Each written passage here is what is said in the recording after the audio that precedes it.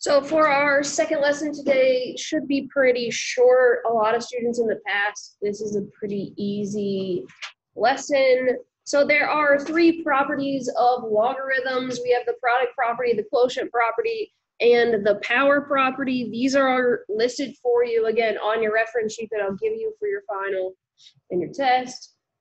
So here we have to have positive numbers m and n and b. B can't equal 1, your base can't be 1. So anytime we're given a log, doesn't matter what the base is, we're just going to say log base b, and we have two numbers that are being multiplied together, or two things. It could be 2 times 4, it could be 2x. Either way that happens, we're going to separate into two logs. Those two logs get separated, the m gets split from the n, and they're separated into two logs, keeping the same base, so this base has stayed the same, and then we put addition in the middle. So we can expand multiplication with two logarithms being added together, splitting the two terms that are being multiplied into the two separate logs. If I added m in o, if I added o at the end, I could add another log base b of o. So I could do it as many times as I want. Each one gets separated with addition when it's multiplication. If we look at the quotient property, we have log base b. Again, b can be whatever it wants except for 1, and it must be positive. Here we have m divided by n. So m divided by n gets separated a little bit differently because now we have subtraction. Keep in mind whatever number or term is on top is part of the first log, whatever's on the bottom is part of the second log. So order does matter when you use the quotient property. The denominator is what gets subtracted. And a lot of times I tell my students, think about a fraction. A fraction has this fraction bar that kind of looks like a minus sign. So you might be able to remember it that way. If you have division, that division bar looks like subtraction, so you're subtracting the two logs. Top, we always read top to bottom, so top comes first, then the bottom. And the reverse is true. You can condense them. If I give you two subtractions, or a subtraction with a log, the bases are the same, you can put them back together using that quotient or the division there. And then the last one, the power property. If you have log base b of m to the x power, so I have this exponent, that exponent can get moved down in front of the log as it is here. So that exponent can get brought down and be multiplied by the log. Nothing else changes. The exponent just moves to the front. And again, the same thing's true. If it's out front, you can move it up to be an exponent if it benefits you that way. So looking here, we're going to start off by condensing. So we're going to start with the expanded form, and we're going to condense them. So we have to decide if we're going to use the product, the quotient, or the power property for these. So in this case, since we have addition, we're going to use the product property. So using the product property, I keep the log, I keep the base. These two things get multiplied together. And for these, I want to know if you can condense them correctly. I don't care if you know what 2 times 4 is. So you can write 2 times 4 and be done with it. You don't have to write 8. You can write 2 times 4. I know this one, everybody knows what 2 times 4 is, but when we get to more complicated things, you don't have to multiply them together. I want to know if you can condense them, and you know that when you condense them, you must multiply. So for the second one, again, we're using that same product property because we have addition, but this time we have 3.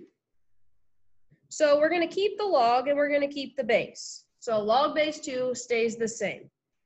And then on the inside of my parentheses, I'm going to multiply these 3 things. And again, I'm not checking to see if you can multiply 5 times 6 times x. I want to know if you know that you're going to multiply all these together at some point. So 5 times 6 times x, don't have to actually multiply it together. You could write 30x, but I'm really just looking to see if you can get to that point. So that's condensing using the product property. So we had all addition. So when we condensed them, it went to all multiplication.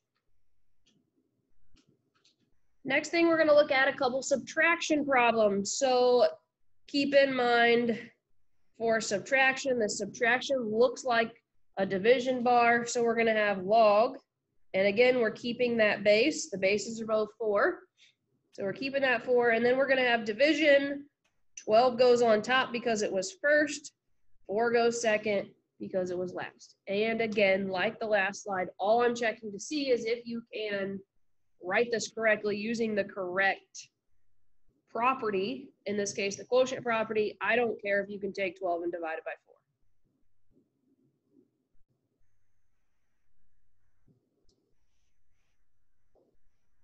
For the next one, we have log base 3 of 7 minus log base 3 of y. They're both log base 3s, so I'm copying down the log base 3. And then for what goes inside my parentheses, I have a minus sign, so it is going to be another quotient. The first number goes on top, the 7 goes on top. The second one goes on bottom, so 7 divided by y. So that's condensing using our quotient property. The last property is the power property. Power property just says any number that is an exponent can be brought down out front, or any number out front, in this case, can be brought up to become an exponent. So really this is log. There's no base written, so it must be base 10 of 4 squared. Well, I guess it is. So this is base 10, that's why there's no base written. So just be aware of that. The next one does actually have a base written. It doesn't change your problem any. It's just you have to write a 6 now. So log base 6 of x to the third. The 3 gets brought up to become an exponent.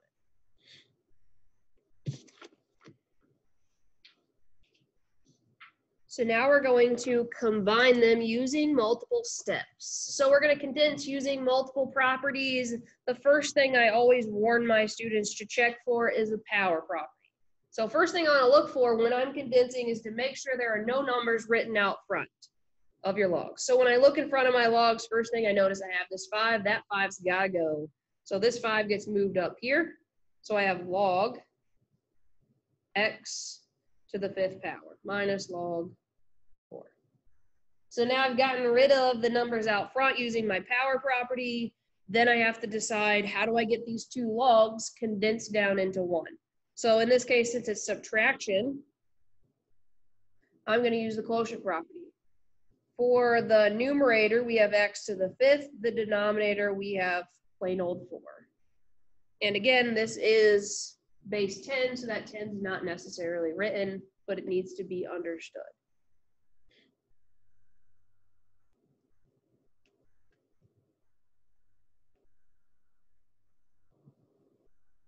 For the second question, we're going to take the 3, bring it up.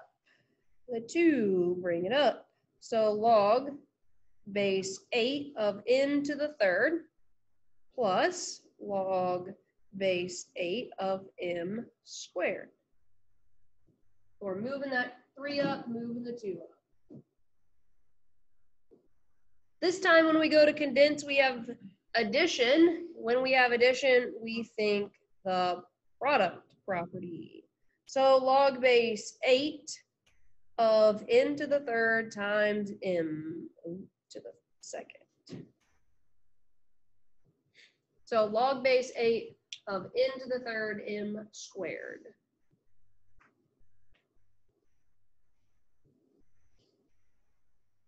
Questions on these two? All right.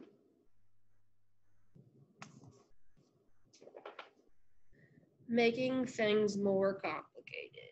So 3 log 2 plus log 4 minus log 16 as one single log. So we're going to condense them down into one.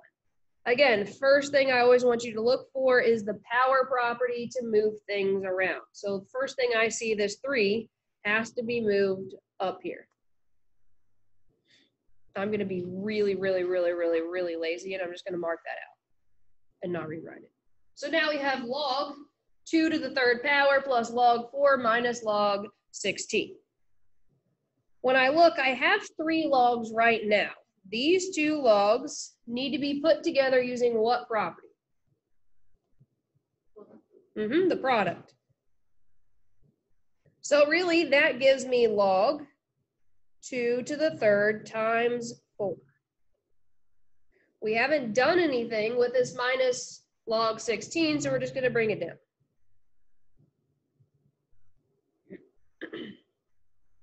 Now I'm down to 2 logs. How do I combine these 2 logs? Product, power, or quotient? Quotient, we have subtraction. So this is going to give us log base 10, so we don't have to write it.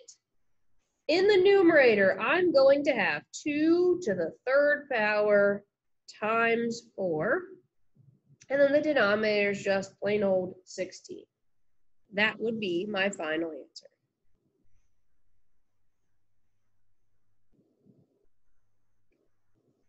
Looking down at the critical thinking question, can you write 3 log 2 of 9 minus log base 6 of 9 as a single log? No, why not? So these cannot be written as one single log. The bases don't match. Which one would I pick? So the bases don't match. They don't have the same bases.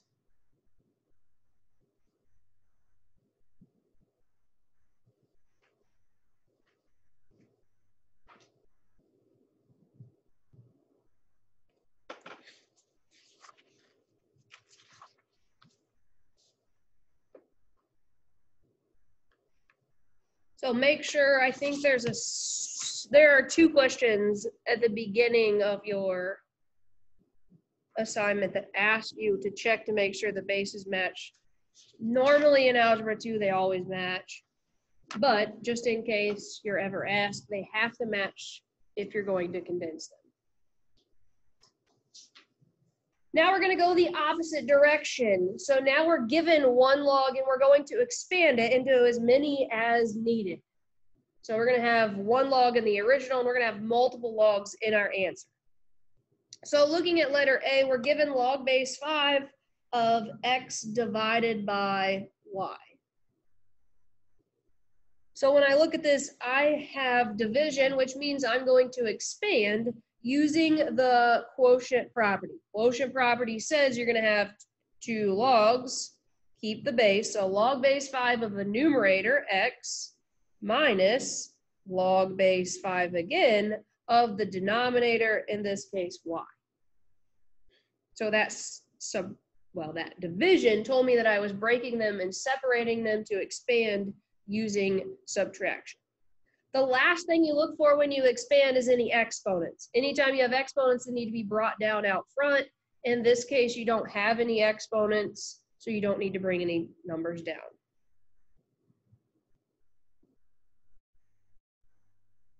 So for the second one, letter B, we have log base 10, excuse me, of 3r to the 4th power. I need to notice that between this 3 and this r, the operation is multiplication. Since it's multiplication, I need to use the product property to separate them. So log base 10, I don't have to write the 10. So log of 3 plus log of r to the 4th.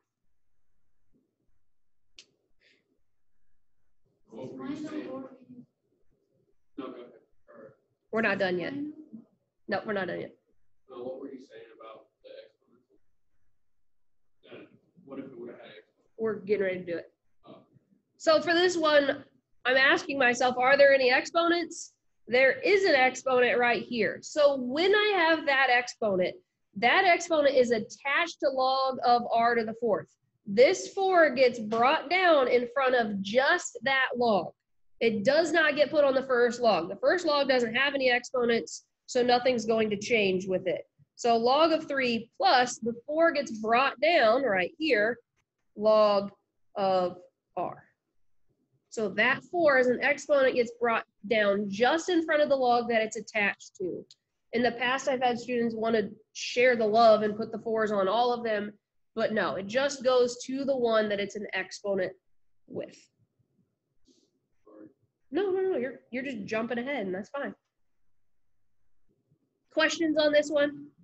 Does it make sense? Okay. A couple more. So we're going to expand log base 4 of 8m. Take a minute and see if you can decide which property you should use, product, quotient, or power, or a bunch of them. You can use more than one.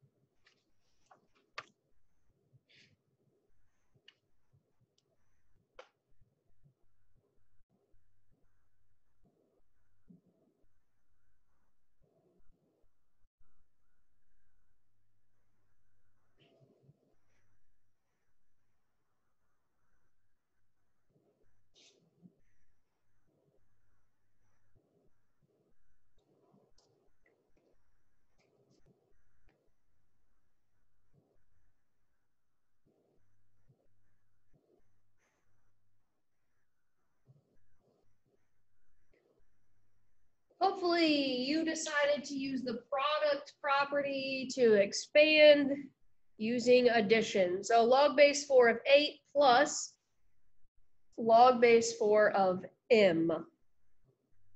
For question 2, log base 7 of m to the third divided by n, that's going to be your quotient property. So log base 7 of m to the third minus log base 7 of n. I've got this exponent out here that needs brought down out front. So 3 log base 7 of m minus log base 7 of n. And that right there would be my final answer. Questions or concerns on this? Seem pretty easy. So on the next page, you have some problems to work through. I know it looks like a lot, but really when you get into it, it's not going to take you very long at all.